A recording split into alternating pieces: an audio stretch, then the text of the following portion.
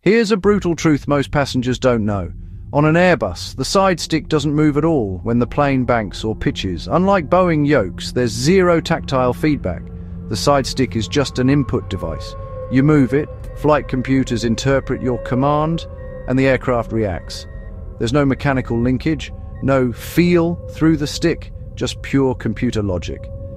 Instead of pushing back like a Boeing yoke, the Airbus gives feedback through flight director cues, displays, alerts, and hard flight envelope protections.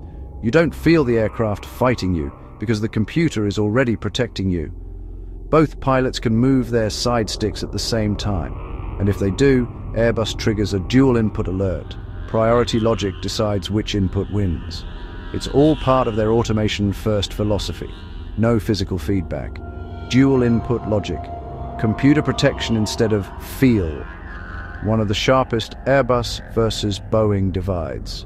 Boeing lets you feel the jet. Airbus makes you trust it.